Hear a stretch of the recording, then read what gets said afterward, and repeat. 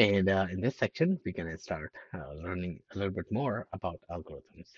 So, first question, what is an algorithm and data structures? So, an algorithm is basically a set of instructions that you have written to accomplish a task. It's nothing more than that. So basically, just some instructions that you have written down. It's just like a recipe, basically. So you have that recipe written down and you follow it step by step to achieve a solution. So an algorithm can be as simple as the instructions to get the grocery. For example, you can write an algorithm for grocery like this, to get grocery like this. You can create the grocery list. You can drive down to grocery store, fill your cart with the items that are there in your grocery list, pay for the items, and then you're done. Similarly, in computer science, when you tell your computer to basically do something, you tell it step-by-step instructions, and it executes them to accomplish a goal. Now, don't get confused this with the machine learning and all these other things that are going on. Machine learning follows the similar pattern. So in general, any computer program that you have seen follows the general pattern of following the step-by-step instructions. The way your regular program is different from machine learning program is basically machine learning works on some mathematical concepts. So the output of the program becomes the input until machine itself learns basically how that output is shaping up. Okay, and it checks for different conditions and stuff like that. And it's a whole different set of algorithms, and we can actually talk about like machine learning algorithms later on in another section, but would another video course, not a section, but another video course because it's like a rather large topic.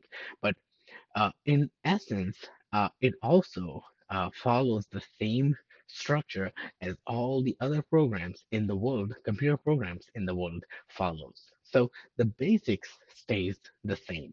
All right.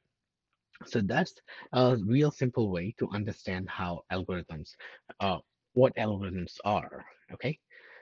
Now, let's say that's the algorithm, but you would wonder are algorithms and data structures same or they're different? So data structures is basically the way to store data in the computer. So that's basically the way you save your data that can be accessed and modified efficiently. So you structure data in such a way where it's stored for easy access and for easy storage.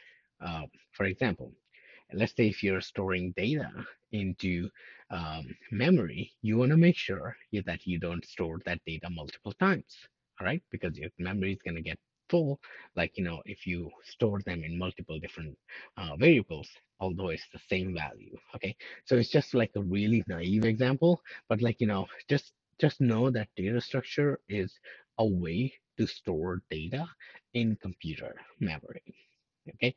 And it's basically the study of data structure of or study of storing data into the computer memory is basically just a study of learning how you can easily store it to how you can easily store it to access it efficiently later on.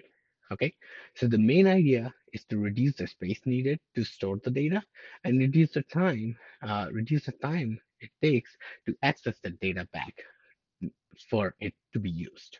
Okay, so space needed to store data is defined by space complexity, and time needed to access the data is defined by time complexity. All right, so space needed to store data is space complexity. How complex it's going to be, or how much time it's going to take how much space it's going to take to store this data. And time is basically how much time it's going to take to access this data back. All right.